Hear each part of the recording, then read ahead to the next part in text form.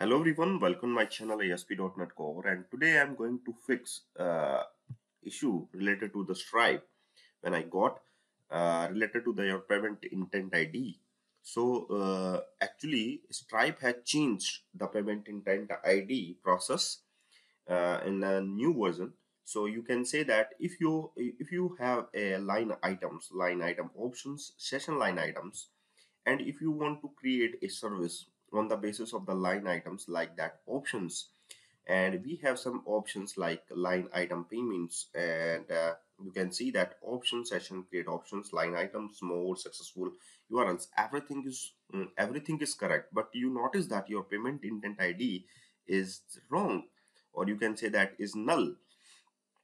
So just log in into the system first of all, and you can see like that, and just after that just go for your cards, and like that just I want to add it, add to cart, and finally just go for $120, like phone number is this, pickup date is like that, pickup time is 12:30. Okay, just place order, and you will notice that when if we have the service, so just go for the step over, and you can notice that your session is created successfully, and but notice that your payment ID, your payment intent ID is null.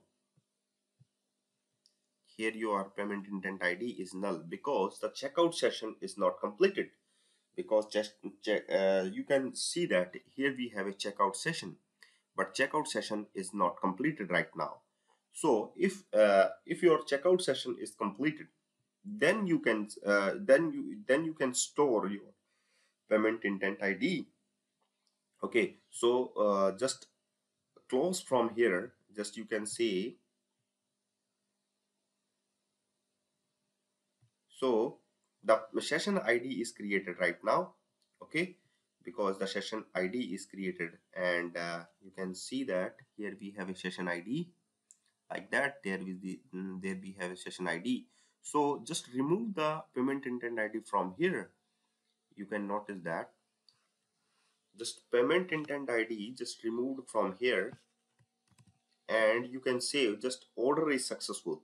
If order ID is generated, then you can say that you can check uh, the payment status is paid. If the payment status is paid, then you can say that your order is approved. On that time you have to create a session service.get order header.session ID. By using the session ID, you just got the payment intent ID. So you can check this by using this line of code. So just create it here, and again just I run your project again, and you will see that your session ID is created. So after the session is completed, you can say that your payment intent ID is created. So after that you have to change your order header, the payment intent ID. So wait for some times, I will cure your problem. Okay, and just go for the cart, and just go for this, and here we have like that, like that, pickup time it's 12, and okay, your session is created. Continue, and you will go for your if you go for your main Stripe accounts, and here we have like that a checkup, card information, and 123, and here we go. Oops, state is New York, state is, oops, on the basis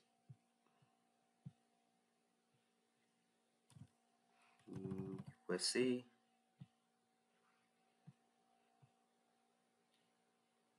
the state. Okay, it's a dummy data actually, So just process it first of all. Yeah, successfully processed, and you will notice that your Visual Studio is debugged, and you can say that your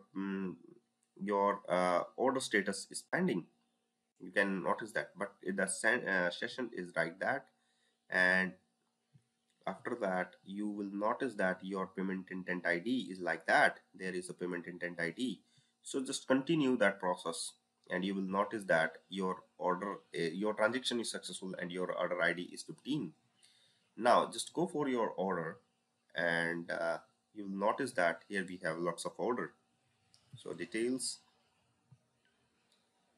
not there. So just close it and go for the admin account. So here we have some admin account. Okay, and just go for orders, and here we have the approved orders like that, and $120 like that, and here we have the payment intent ID. Okay, so thank you guys for watching this video, and keep watching all other videos which is related to ASP.NET Core.